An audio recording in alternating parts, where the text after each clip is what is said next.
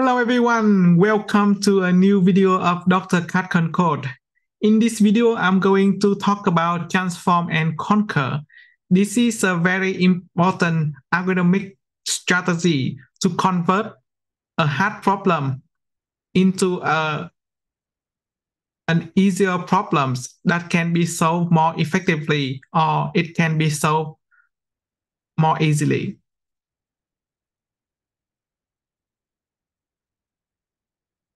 Before we get into the detailed content, for those of you who don't know me, I'm Dr. Duy Phan. I have been teaching for more than 10 years and I have been programming for nearly 2 decades. I love sharing my knowledge to the community. Thank you. So the definition of transform and conquer algorithms is that it aims to transform the problem into simpler problem that can be conquered more easily. The pro of this approach is that this is a potential way to solve complex problems that cannot be solved easily directly. However, the con of this strategy is that not all problems can be transformed. If you stick around until the end of the video, I'm going to demonstrate some practical Python example to see what are the common approaches in transform and conquer so that you can understand this topic more deeply and you can apply it in your real world problems. So the three approaches that we have in transform and conquer are instant simplification. It means I try to transform the original problem into a problem with some special property that makes it simpler to solve. For example, I'm gonna do some preparation steps before I actually run my new algorithms. Because of the preparation step, my problem has been simplified.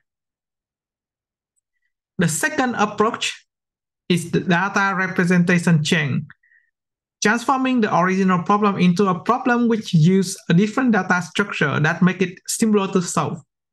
Sometimes the way you store data will influence how you process and run algorithms on those data to solve the problems.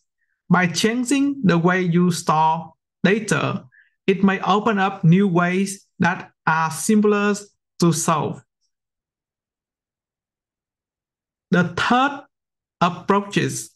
approach in transform and conquer is that we try to reduce the problems using some of the known connection, and they can be a link to unknown problems or some mathematical equation that you can employ so that you can reduce your problem into a form that already has a solution. So by doing this reduction, you can indirectly solve your problem through solving the reduced problem. Thank you for staying up to this point of the video. In the next part of this video, I'm going to show you very practical Python example to demonstrate these approaches in transform and conquer algorithms. Make sure to like and subscribe to make it easier for you to see the next educational content videos from me. Thank you. So let's jump right into the first example, instant simplification. The problem we have here is searching for an element in an unsorted list. So the obvious approach that people may think is to do linear search. You will look through all the elements in your unsorted list and find the matching element. Obviously, the complexity of this approach is O(n). However, if you perform this search over and over again, this ON will be costly because it's stacking up. So how can we improve this further? So let's try to use transform and conquer approach to solve this problem more efficiently. So assuming that you will do a lot of searching on this data set, what you can do to improve the search speed is to do the transformation of the problem from an unsorted list into a sorted list. So you're going to do a preparation step where you sort the list first. So you can sort the list using an efficient sorting algorithm, for example, merge sort and quick sort. In my other videos in this channel, I already show you the merge sort and quick sort in some quite high level of details, so you can have a look at as well. But for the purpose of this video, merge sort and quick sort are quite efficient. You can sort a list with the complexity of O(n) log n. And remember that if you aim to do a lot of searching, you only need to do this sorting once in a while or maybe one time at the beginning. And then you can do a lot of searching or querying the sorted list. Obviously, the sorting process n log n is more expensive than the linear search ON that we saw before. However, remember that for that linear search, you do it again and again. However, for this sorting, you only do it once at the beginning. After the list becomes sorted, you can perform binary search, as I saw here in the function, in the Python function that I have written here.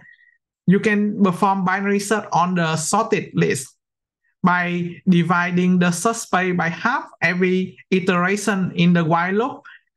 I managed to perform the binary search with the complexity of O log n, which is much faster than ON. As you can see over here, if you do a lot of searching on this list, it is better to transform the problem by doing some pre-step preparation. In this case, we're going to do the sorting of the list, and then we can do the searching again and again and again with much better complexity. O log n is much better than ON. Okay, thank you for sticking around. There are two more examples. Let's get right to that. Example number 2, I will show an example to show that for transform and conquer, sometimes it's important to change the way you store the data. And by doing that, you can improve the efficiency, or you can turn a very hard problem into a simpler problem because the way we represent the data is more convenient. Okay, so the problem here is finding common elements between two input lists. If you write a simple algorithm for this two lists without doing anything, you can write a nested loops, one for loop, go through all the elements of the first list, and then one inner loops going through all the elements of the second list. For each element in the first list, you compare to all the elements in the second list, and if they match, you can put them into your result list and keep doing that. And the complexity of this algorithm is OM times N, where M is the number of elements of the first list and N is the number of elements of the second list. So it's roughly equivalent to ON square polynomial time. Let's see how can we improve it further. Yes, we can improve this algorithm to turn it into a much faster algorithm by transforming the way we store one of the lists. So the transformation step here is to change the data representation of one list into a set, and then iterate through the other list to check for the common elements of each of the element and the set.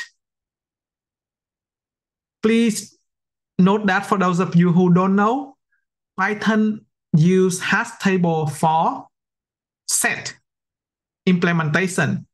So the looking up of an element in a hash table or a set is O1. If the size of the hash table is good and there's not a lot of overlapping elements, then ideally the looking up of the element step is a one instant. So, but it's costly to transform a list into a set as well, and that will basically injecting elements in the list into a hash table or a set. In this case, is OM, and then iterating through the other list. Each element of the other list gonna be ON because the other list had n elements.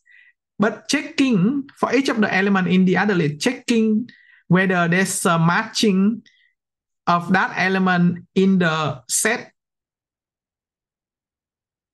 will only cost you a one. So overall, the time complexity for the new algorithm after the transformation is OM plus N.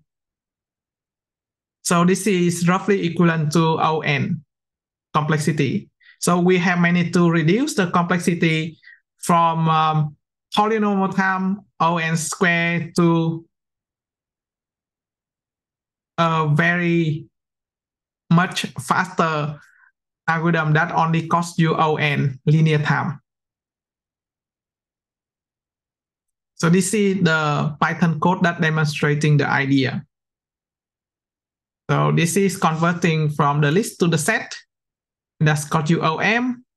And this is looping through the other list and then checking if the item is in the set or not. This if item in set one here only cost you O1 in each run. Very efficient because set in Python is implemented as a hash table.